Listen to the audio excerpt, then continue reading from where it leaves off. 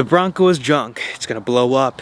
All of these different things. The haters are after this thing, and they have been since the very day it came out, and since the very day I took delivery of it. Everyone that doesn't like this thing says the same exact things. The roofs are going to leak, the forward build quality isn't up to par, and the motor is going to blow up after 3 months of driving it. Well, I've owned this truck for a year now, and let me tell you from an actual person who's owned it, whether these things are worth buying or not, and are they really junk. Let's step into the Bronco real quick and fire it up. We have 12,700 miles on it.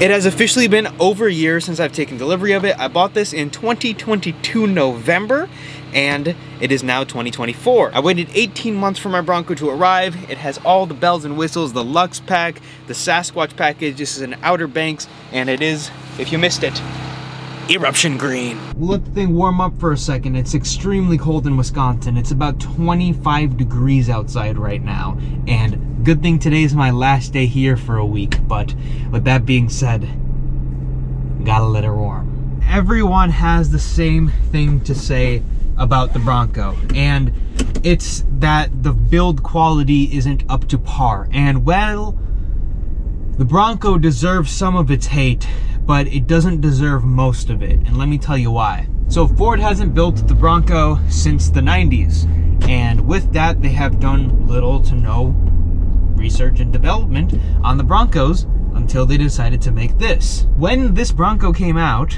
it had a decent amount of problems. I've had my truck for about a year now, and I haven't experienced any of them, and let me tell you why. It's because social media has ruined all of your guys' perspectives on new vehicles.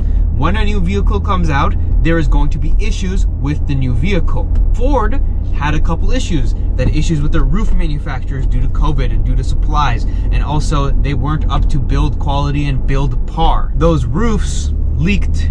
They had insane amounts of noise, but come year 2, which is what this is, Ford fixed those issues. One of the biggest things I see about the Broncos, even still in my comments, is the engine's going to blow up. They've been blowing up. For one singular week, in one singular production, there was a manufacturer defect that affected maybe 0.1% of Broncos that have been produced.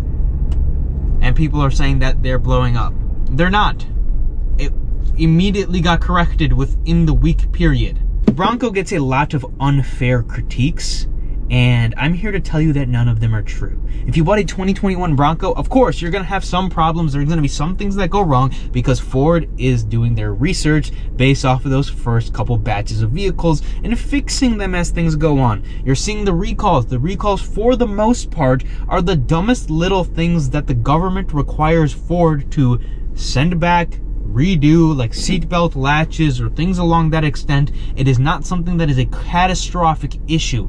Just because the vehicle has a recall doesn't mean it's a catastrophic failure, which for some reason is what people are thinking with the Broncos. Of course, they're selling out, they've sold out, and in reality, the haters who hate on these things is a very small percent of the population. That's right, my Bronco has had nearly no issues. And I say nearly because there's a couple of software things that have come up.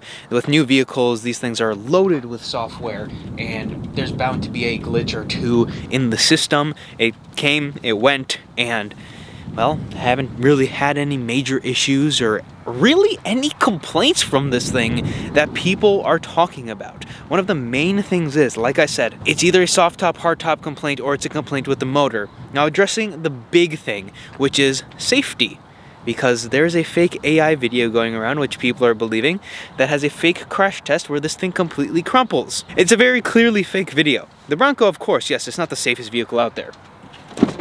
The doors quite literally come off along with the roof. If we're gonna complain about safety of the Bronco, complain about the Wrangler as well, because that's what it's built for.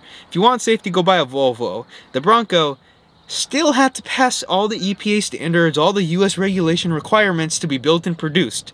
So there is, of course, a level of safety. It still has the airbags in the pillars, crumple zones, all of these things that are going to protect you in a crash. But one other thing that people don't understand about crash testing.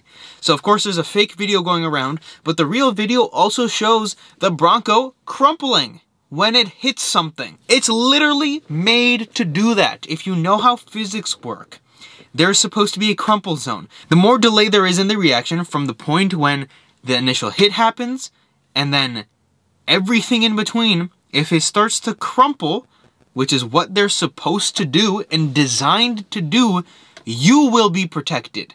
Yes, of course, your vehicle is going to be destroyed. But a vehicle can be replaced. Your life is what is being protected. When you see all these older vehicles like a Jeep hits something and nothing happens. Well, yes, nothing happens to the Jeep, but I can guarantee you, yeah, you're gonna be feeling it the next day. So people are believing the fake crash test, but also the real crash test, it's made to crumple. There is supposed to be a crumple zone. People always have to have something to complain about, and if you're thinking about buying a Bronco, do it. You're gonna like it. You're gonna love it. Because I love mine. Ford should really be paying me. Ford, if you're watching this, hit my email. I've covered almost everything. There's one more thing that remains. And the final criticism of the Bronco is that it's a Ford Escape. People really think that this is the Escape. Newsflash, this is based off the Ranger platform. This is a proper truck platform. For those who are thinking that this Bronco is based off of the Ford Escape are very misled, because the Ford Bronco Sport, the Bronco Sport, which is a completely different vehicle from the actual Bronco, is based off the Escape. Well, the Bronco, the real Bronco, this right here, is based off of the Ford Ranger. Yes, this is a proper truck just like the old ones are. There's still people saying, but it's not an F-150 like it used to be. And to that I have to say, do you realize how big the Bronco already is? If you've never seen a Bronco or Bronco Raptor in person, these trucks are massive. People already say they're too big for trails. And they are. These are huge. The Bronco Raptor is massive. Imagine if this was even bigger and even wider. It wouldn't fit anywhere. It wouldn't be practical. It wouldn't be useful for what Ford built it for.